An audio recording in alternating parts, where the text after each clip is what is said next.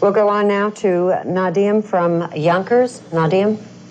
Rabbi, I'd like to ask you a question. How could a religious man of your stature continue to oppress Palestinians in the same way the Nazis oppressed the Jewish people during World War II? You know, I just love that kind of question. You people tried to kill us in the 1920s. In one day in 1929, you murdered 67 Jews in Hebron. What was bothering you then? The Jewish state? It didn't exist. The Israeli army? It didn't exist. Kahane? He wasn't born.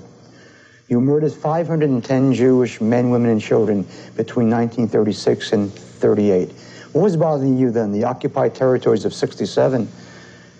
You started 3 wars with us, and you lost. And now you cry. If you hadn't started the wars with us, you would have had a Palestine a long, long time ago. We'd have been living together, side by side. You didn't want that. You wanted everything. You started, you lost, you lose.